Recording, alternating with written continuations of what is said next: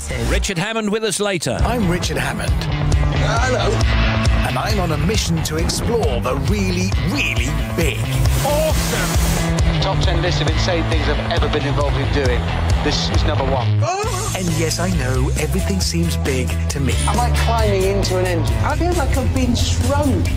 I'll uncover the incredible ways engineers have supersized our world. I'm sure it's supposed to be this close. Oh! I looked over my shoulder. I shouldn't have done that. Reveal that sometimes it's the tiny things that make the Titanic possible. I'm stealing their power. There's Hammond looking at big I stuff. could not do this. BBC Radio 2.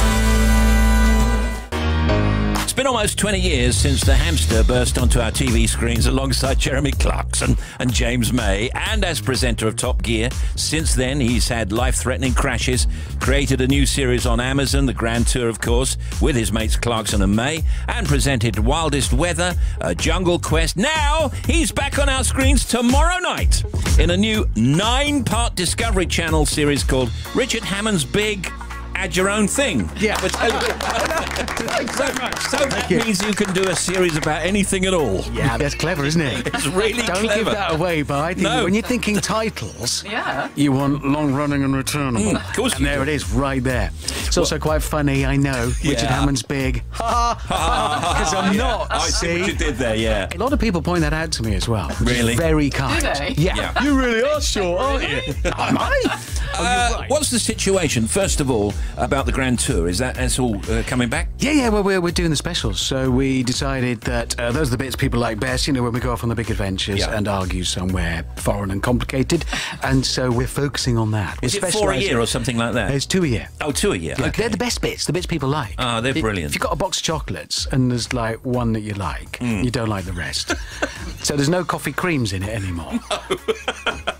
Or the green ones. Yeah, I can see this getting carried away and us just talking about that for 5 minutes. Yeah, But yeah, okay. you know what I mean. By the way, does he do Millionaire with you when you're not Tall, filming? irritating, old. And he's very well indeed, as yes, in irritatingly good form. All right, now, in this series, you look at engineering that goes into some of the largest structures on the planet. Yes. So what are we talking then, Richard? Well, it's not unfamiliar territory for me. I love engineering shows. I'm not an engineer nor a scientist. I'm pretty useless. I thought you were. That's the reason we booked you. No, I'm basically useless. But when I'm doing engineering and science programs, that's good. You bring a natural curiosity. Thank you very much. Yeah. I do. And because I have no reputation to uphold, I have no dignity that I bring. So I'm not afraid to ask the dumbest question in the world until, well, if I can understand it, you, the viewer, trust me, assuming you've operated your own television and are facing the right way on your sofa, you can understand anything I can understand. Well, to be honest with you, the one that I saw, it's asking the exact questions that I would have asked, you know, as a punter, as somebody who doesn't know anything. Well, there you go. The point is we're approaching these things from the angle of big, because what we want to know is what happens when you've got like an interesting thing, be it a freight plane or a tower or a tunnel or a dam. What about when it gets really, really big? How does that change not just the design of it, but how it functions day to day and how it impacts on the people that work on it? Because like all engineering shows, get this, it's about meeting people doing incredible jobs that you never normally see. There's one of them underground in the Brenner Tunnel. And you know those tunnel boring machines? The great big ones like that spin and chew into the rock. They let us go on one of those while it was working. So I was standing at the very front of it while it's turning around and chewing through fresh rock. No human being has ever stood where we were standing, and there's all bits of rock falling in and landing on us. And I'm looking around thinking, is anybody else worried about this? Anybody else thinking this is? But they were all very calm. It was okay, though. Yeah, well... They knew what they were doing, even if you didn't. It was a lady engineer down sort of behind us was driving it, so she just drives this thing that chews through solid rock kilometres underneath the ground. They're brilliant. That's That's a whole world of people who are going on right now doing those jobs all over the world. You've got to tell us about the big car factory in Germany. Yeah. I mean, it's like it takes up part of the land. Yeah, it's the VW plant in Wolfsburg. It's 63,000 people work there. It's 3 times the size of Monaco. It's got 4 bus routes in it. So you commute to work. Within work. And then you get on the bus and commute to work. And it produces a new car every 16 seconds? It absolutely does. There's something like 12 miles of line, and at one point they let me have a go. But because obviously, if you hold up the line, there's a lot of shouting. And also, they're German, because it's in Germany. And you know how we say, oh, yeah, the Germans are all sticklers for punctuality and accuracy? They really are. Yeah. And they know that we think that. They also think we're shabby, disorganised and late. So when I turned up late for every interview, hi, sir, yes, you're late. I know, I'm really sorry. Oh, no. They think it's funny. Stay there, Richard. I'm not Hammond going is anywhere. Here. Don't go anywhere. We're talking about the Discovery series. It's on tomorrow, 9 o'clock. It's called Richard Hammond's Big, and then you put in your thing and like that. I'm on the footplate of a 67-ton specialised freight locomotive. Driving through Europe's largest private rail station. But I'm not here to talk about trains or railway stations. I'm here to talk about something much, much bigger. And incredibly, this entire train is about to drive into it.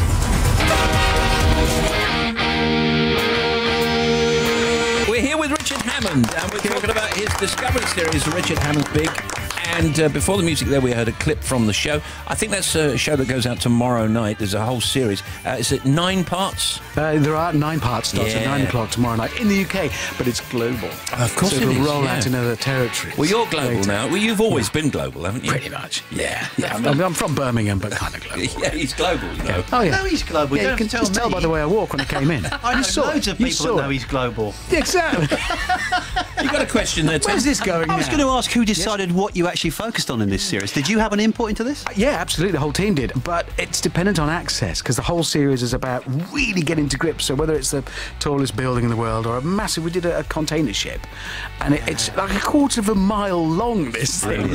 But we need to be able to crawl all over it. So by the end of watching the show, it's like an access all areas thing. And you think, it's ruined me for travel now. Because whenever I go anywhere, I'm thinking, well, why can't I go up there? Why can't I go in the engine room and see how it works? Because I'm not making a TV show about it.